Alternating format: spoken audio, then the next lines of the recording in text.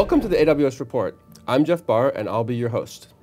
Coming to you straight from AWS headquarters in Seattle, we bring you the latest and greatest cloud computing news, commentary, and technical information.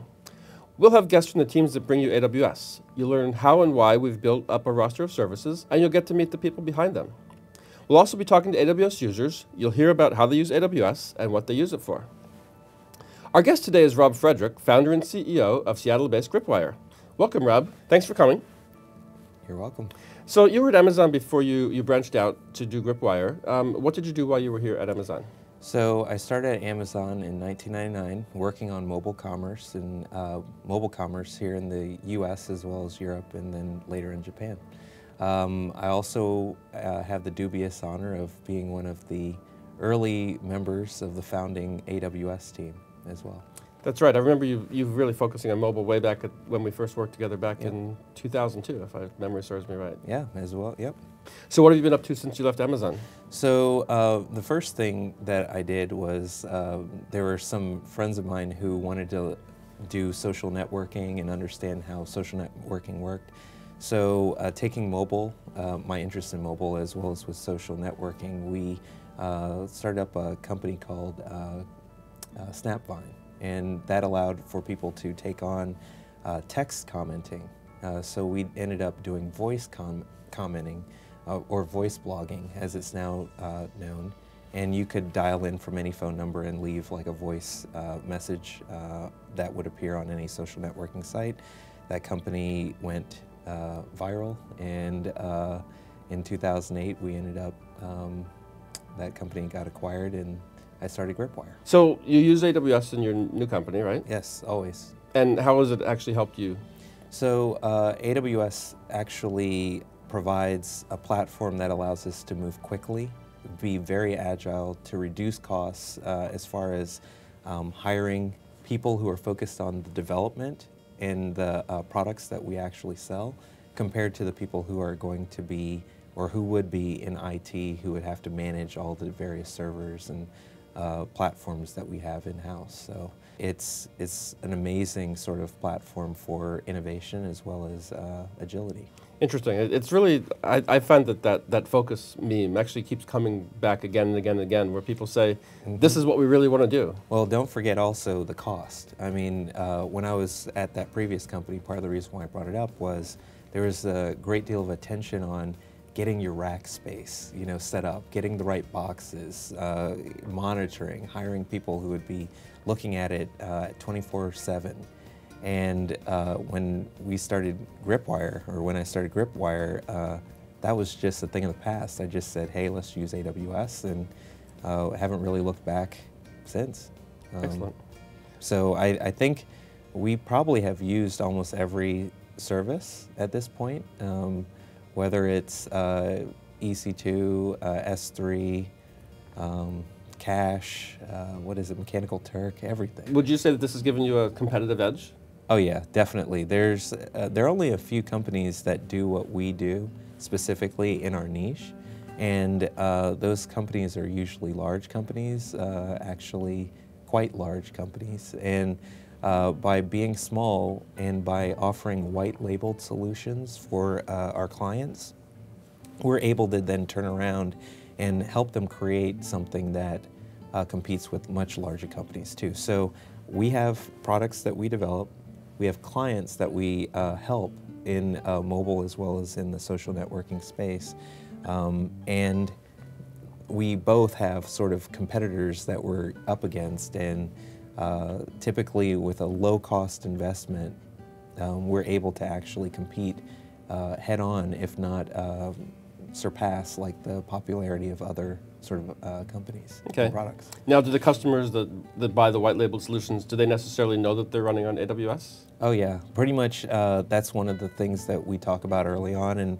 we've had people who are like, no, I want to build my own sort of space, and I show them and break down like the cost difference and how fast we would be able to actually get to market. And typically it's maybe a day or two's conversation, just at most someone having to think about it, and then finally they're just like, okay, I trust you, let's just go ahead and use this. So right now I don't know of any of my clients over the since 2008, 2009 that haven't also run on AWS, and these are not just people in the garages. These are Fortune 500 companies as well. Do you have like dashboards and metrics and things you use behind the scenes so you can measure how well you're doing at attracting, retaining, growing your customer base? So part of the reason why we started Gripwire in 2008 was around analytics. And one of our products is called Playfield. And in that product offering, it's an SDK. And we provide the ability for people to do cross-platform communication and experiences.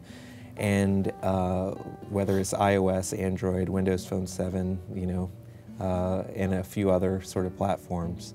One of the things that our clients care about the most is measurement, is understanding exactly which devices people are using, how often people are using those devices, and what they're actually doing inside of the applications that we provide for them. So we had to build a pretty rich, feature-rich analytics tool set and dashboard that allows our clients to basically get an idea of what people are doing so that they can, again, just like I said before, iterate on the features that people care about the most and sort of, if they choose to, not really pay attention to the ones that people just do not care about at all.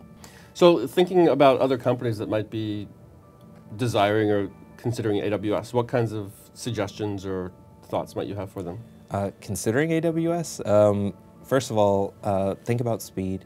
Think about time to market. Think about the opportunities to even do A/B testing at a scale that AWS provides. Instead of, just to go back to the previous company, and I hope I'm not going to make anybody embarrassed here, but when we actually launched at Snapvine, I remember we were on a few machines, and it was a pretty sizable investment to get on those machines and get them all racked up and sort of wired.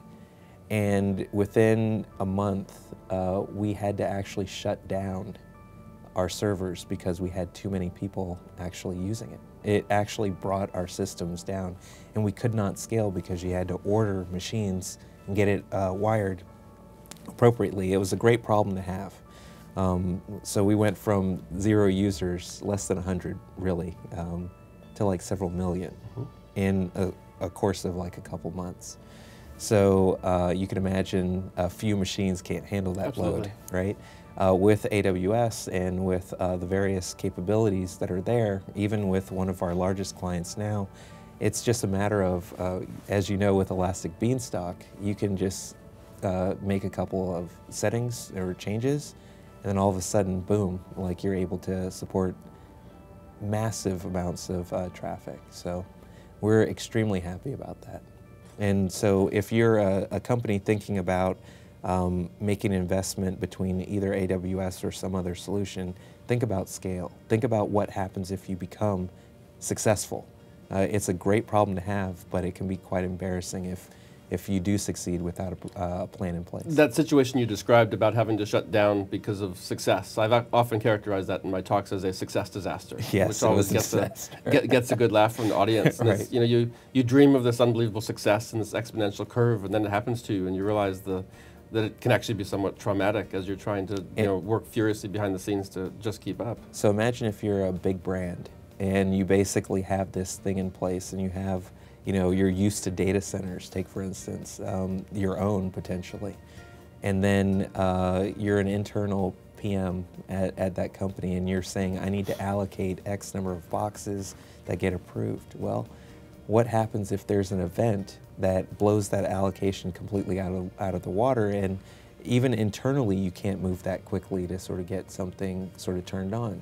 Well, with AWS, you have that capability to just go ahead and flip a switch, go into a dashboard and say, I need N number of extra boxes, and it will work.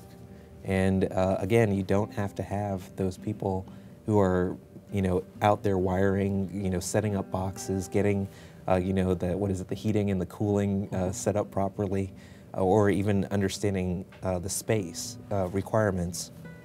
All you have to do is just use your browser. and you now have that entire team at Amazon working for you. So let's talk a bit more about Gripwire and Sure. the products that you create. So Sure. you start out with, you called the environment Playfield? Is your Yes, basic Playfield. environment? Yes, Playfield is an SDK, and we actually have different components. It's made up of, I would say, about 8 components or 9. We have a cloud-based storage component for the gaming sort of information, like leaderboards, profile information, things like that, achievements.